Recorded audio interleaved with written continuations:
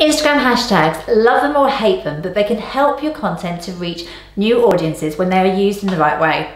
However, there's a lot of conversation at the moment around hashtag usage and how many you should actually be posting in order to get the best results. And this latest update is very conflicting to what was actually announced only a couple of months ago. So, in today's video, I'm going to be sharing with you the new update, what this means, and my very own take on it, and what I'm going to be doing moving forward, which I think you should do too.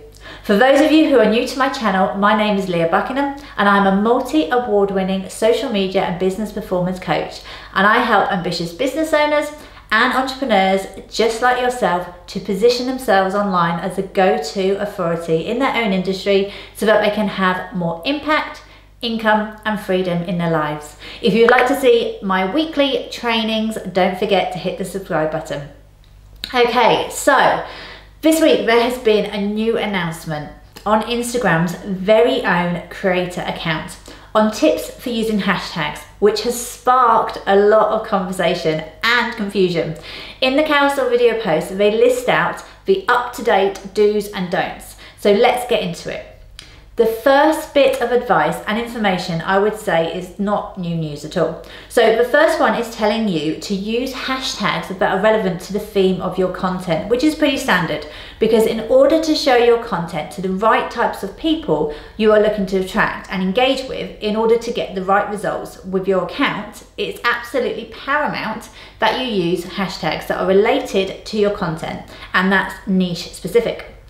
And then checking which hashtags your fans already use and follow is also pretty straightforward as a do. And it makes sense because you are going to be wanting to show up in what they're actually searching for. And then saying to mix well-known and niche hashtags to broaden your discoverability is also nothing new or groundbreaking, as that's what everyone has been saying from the start, no matter how many hashtags that you're using. So it's important to mix up the size of your hashtags without going too broad, and the types of hashtags, so including location-based and community-type hashtags too, in order to ensure that you get the most possible chance of your content being found in search. And then they go on to say, do use specific hashtags so your fans can easily search for your content, and you can even create your own.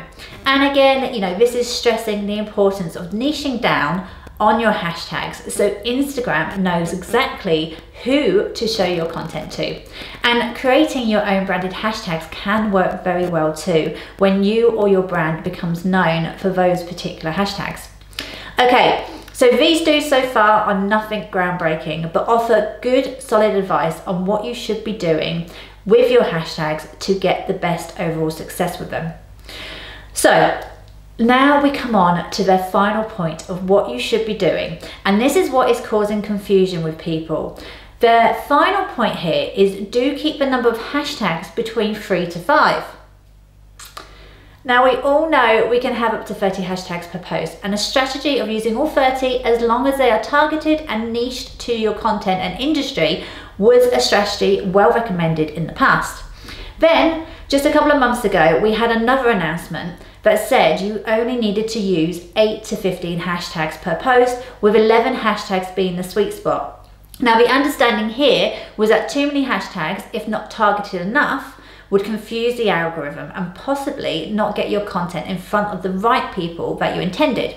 So going smaller with the number of hashtags and being more specific was the way to go. And so then now, with this week's announcement of only using 3 to 5 hashtags is very confusing and contradictory to what was announced only a few weeks back.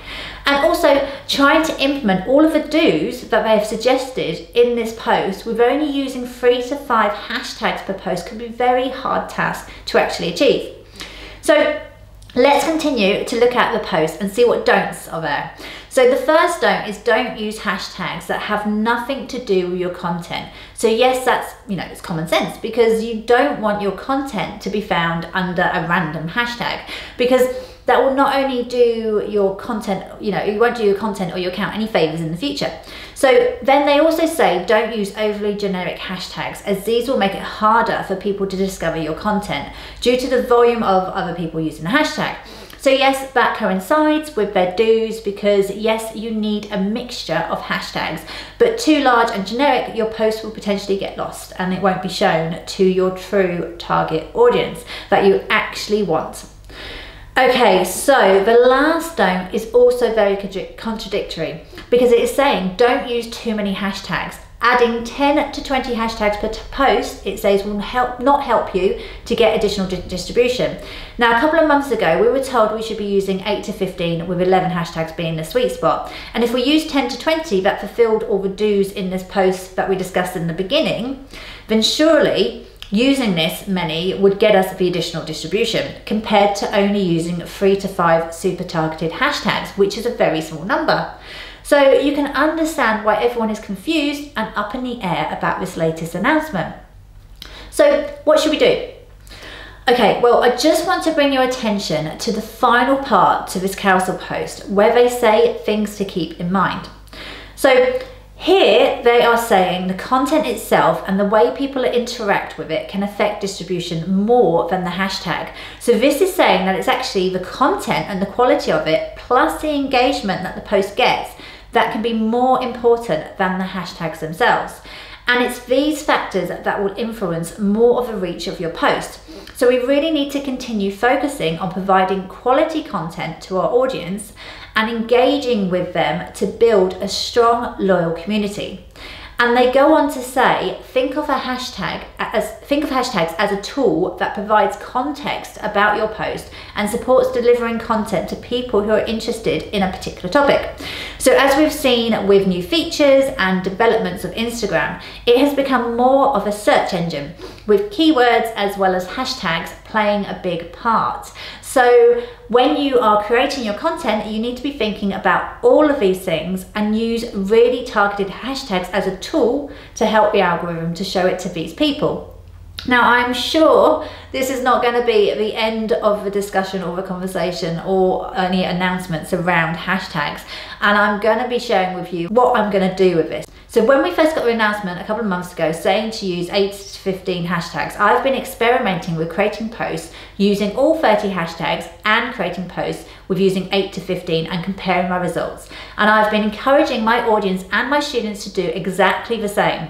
Experiment with it and see what is working for your own audience. And you know what? People so far have been getting very different results depending on their audience and their actual industry.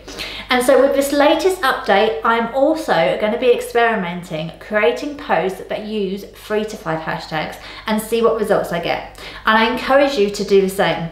It's really important to work out what is working for your own account and your own audience, which requires testing things out. So, like I say, this certainly is not the end of the discussion, and I will keep you updated with what I discover. And I would love to hear what you think about this latest announcements on hashtags. So please do let me know in the comments, and also let me know what else you need help with when it comes to your social media marketing.